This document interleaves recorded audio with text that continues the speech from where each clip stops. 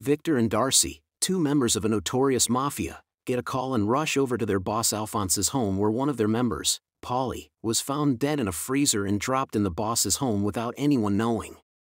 Alphonse soon arrives and scolds the helpers for not keeping the house alarm on, but they swear that it was.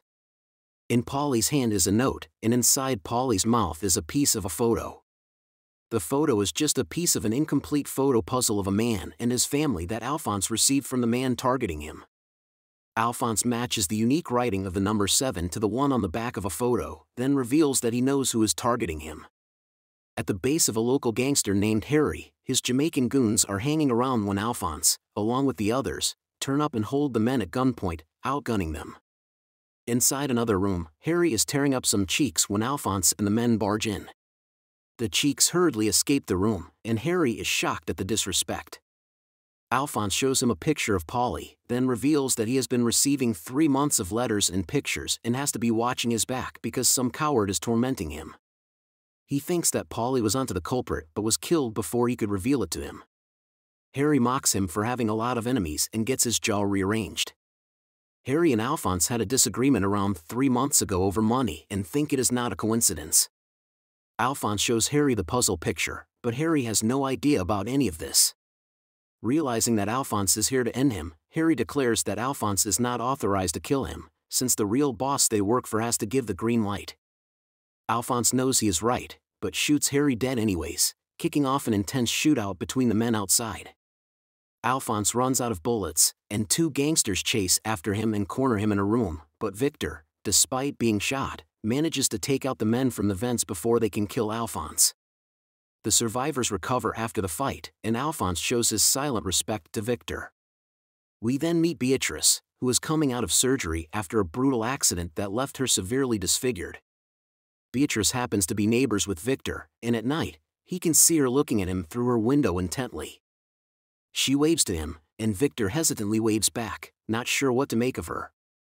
Beatrice lives with her mother, who urges her to ask Victor out since she's always staring, but Beatrice goes to her room where she looks at her scarred face and breaks down in tears.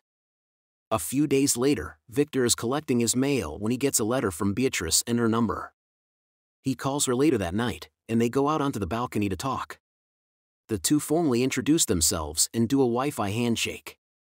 They meet for dinner the following night, where Victor lies that he is working in real estate. Beatrice is a bit uncomfortable, as people nearby keep staring, but Victor keeps her talking. She tells him about her accident which left her disfigured, but Victor is not concerned with it. She wants to take him somewhere, so the two go for a drive. She directs him to stop in front of a house, then grimly reveals that she knows more about Victor than he thinks. She then shows Victor a video of him killing Polly which leaves him speechless, but Beatrice vows to keep his secret. In return, she has brought him to the home of the driver who crashed into her while drunk, and she wants him to kill him. Refusing to hear any excuses, Beatrice threatens to call the police. She is consumed by rage and starts to get loud.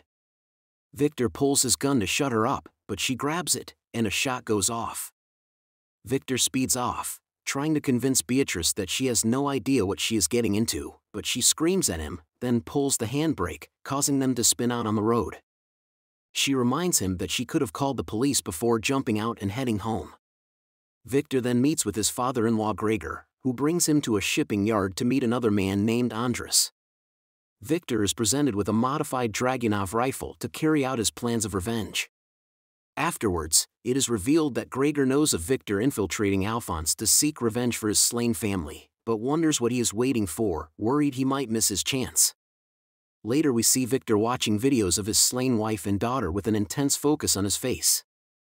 We then see Victor listening in on some Albanian gangsters talking about the brother of the boss who cannot be found. Victor then drives to an unknown location and grabs a bottle of water and his bag from his truck.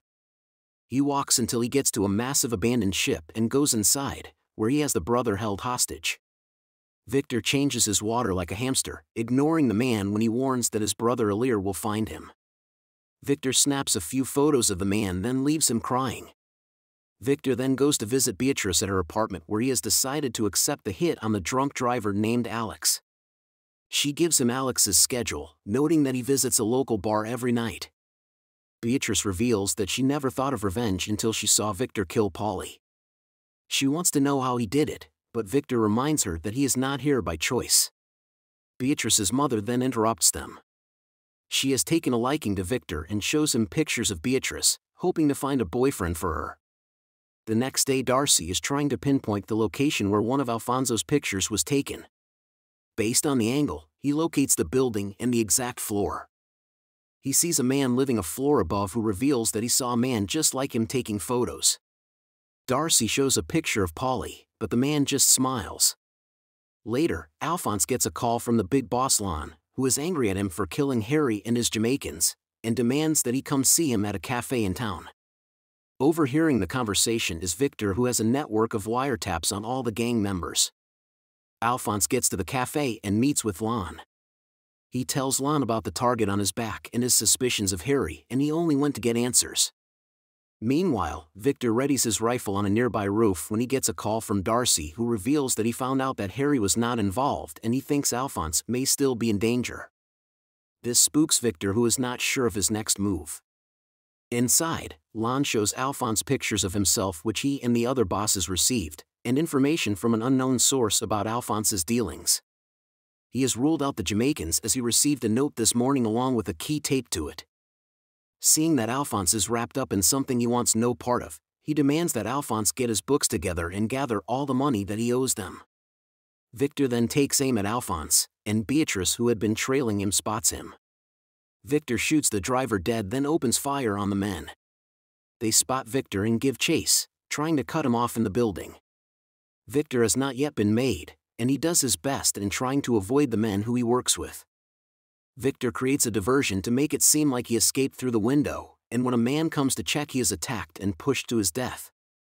Another man recognizes Victor, but is shot dead before Victor escapes using the ropes. He tries to escape on foot as the men give chase, but luckily Beatrice picks him up in her car. They spin the block and park quickly just as Darcy and the man come running up. They see Victor inside, and think that the actual attacker must have gotten away. Alphonse turns up and Darcy reveals that he spoke with a man who saw the person who took the picture, who then got into a gypsy cab. Alphonse orders him to track down the cab. The men hurriedly clear the scene and Victor wonders why Darcy would go digging with the photos, but Darcy thinks that if he can solve this he could step up in the organization.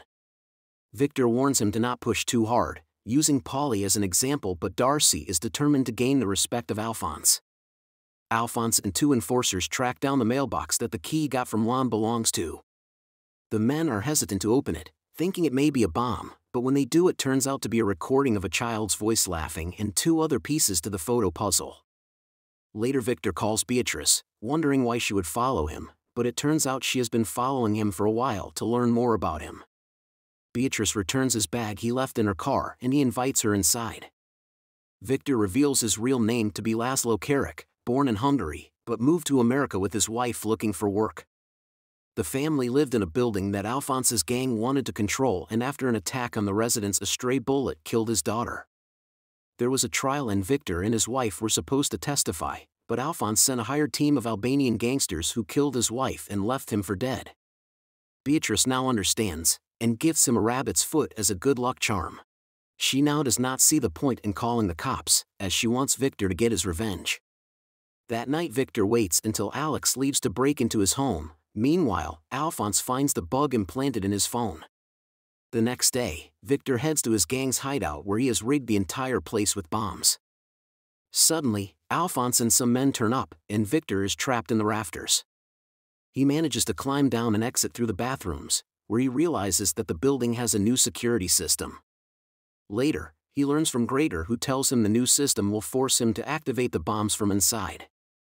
Grader knows he wants his revenge, but reminds him that he doesn't want to lose Victor as well. Beatrice comes over, and while he talks, she finds his weapons room and learns about his military background. She learns of his plan to lure the Albanians to the warehouse along with Alphonse and blow the place up, and realizes that he may be on a one-way mission. We then see Alir receive an anonymous mail with a picture of his brother bound. He has also received pieces of a picture that is almost complete. Victor overhears a call between Alphonse and his goon Fonz talking about meeting with Lon at 9, but it turns out Alphonse and Fonz are trying to set up whoever tapped his phone. Victor then gets a visit from Darcy, who has found the gypsy cab. The two head over to the spot where the cab dropped Paul off. Victor wants to leave, but Darcy sees a cemetery nearby and plans to investigate further. Victor then gets an alert and manages to get Darcy to leave. Victor gets to the location where Alphonse is to meet Lon. However, he encounters Alphonse, who is sitting and waiting for him. It turns out that Alphonse had called Victor to come by and not to alert Darcy. He knows that the threat is within his own crew, but he does not suspect Victor since he saved his life at Harry's. Victor then goes to visit Alir's brother, then convinces him that he is being held in Alphonse's warehouse and he should make a video to his brother. Victor makes the video where the man says exactly what he wants to. Victor then removes the man's blindfolds and he recognizes Victor, swearing that they killed him. Victor then releases some hungry rats nearby, and they swarm the men before Victor shoots him dead. Victor heads outside to catch his breath and gather himself to continue his mission. He gets a call from Darcy, who has a meeting with the cemetery manager and decides to join him. Before, he meets with Beatrice and gives her the video and instructions to mail it to Alir. He gets to the cemetery where Darcy explains that Polly took a cab to the cemetery and inquired about someone buried there, but due to the number of graves they delay the search. Beatrice puts on a nice dress and heads out, but a group of kids bully her, causing her to fall and hit her head and mess up her dress with blood. Victor soon comes by and sees the injury, and she gives him the tracking number for the package she delivered. She follows him to the elevators where Victor asks her out on a real date and she accepts. The next day Victor picks out a new dress for Beatrice. He gets a call from Darcy, who has somehow figured out the name Laszlo Carrick. Victor now realizes that his revenge mission is in jeopardy. He decides to get serious and focus, leaving the dress behind. The following night he picks up Beatrice, who is excited about their date, but Victor brings her to the bar that Alex usually hangs out at and tells her he is prepared to do the job. Beatrice, however, is having second thoughts as she is falling for Victor, but he painfully turns her down, leaving her heartbroken. They then see Alex leaving the bar in a drunk state and Victor goes after him. He ambushes Alex at his car and soon returns, telling her that the job is done. That night, Darcy brings Alphonse to the cemetery where he shows them Victor's daughter's grave, thinking it must be someone who knew the family, as her father Laszlo should be dead. Fonz then notes that Delphine passed on her birthday, which is tomorrow. Alphonse then calls Alir, reminding him about the incident and wanting to confirm if he saw everyone dead, but Alir cannot confirm if he saw Laszlo die. Alir and his men gather their weapons and are setting out when he gets the delivery Victor sent. Victor then gets to the gang's base and arms all the bombs before sitting and waiting. After a while, no one shows up at the warehouse and Victor realizes that Beatrice did not mail the package. She tearfully tells him that she does not want him to die and wanted to mess up any plans he had to. Meanwhile, Darcy, who arrives at Victor's apartment, doesn't hear him and breaks in. He finds the secret room and now realizes that Victor is actually Laszlo and sees his completed family picture. Beatrice is heading to Victor's apartment but runs into Darcy, who grabs her. Darcy is mad at Victor for lying to him, but Victor tries to urge him to walk away. Darcy plans to take Beatrice to Alphonse and tells Victor to pull up. He brings Beatrice to Alphonse where the Albanians are also there. He completes the picture for the men when suddenly all their phones begin to go off. They then hear engines, and suddenly Victor's truck comes crashing into the house. An intense gunfight erupts, with Victor taking on the house filled with men. He takes a shot to his chest from Fonz but manages to skillfully kill him. He then sets off bombs hidden in his truck and finishes off the goons. Alphonse and Alir take Beatrice to their surveillance room while Darcy goes looking for Victor. Darcy is scared, and Victor soon holds him at gunpoint but decides to spare his life. Alir then decides to take on Victor in a shootout, and Alphonse, boiling with rage, joins the gunfight, not realizing that Beatrice has escaped the room. He soon realizes and goes searching for her when he hears a video playing. Beatrice tries to hide but soon Alir holds a gun to her. He then sees his brother's video and raises his gun to Alphonse, who warns him to lower it, and the two men end up shooting each other dead. Victor finds Beatrice, and the two are leaving the wrecked house when Darcy holds a gun to them. He wonders if Victor saved him because he has a wife and child, but Victor corrects him, saying that they have him. The two men lower their guns, and Darcy allows them to leave. The two take a train leaving the city and share a long-awaited kiss. Remember to subscribe and turn on notifications so you can watch more movies like this. Thanks for watching.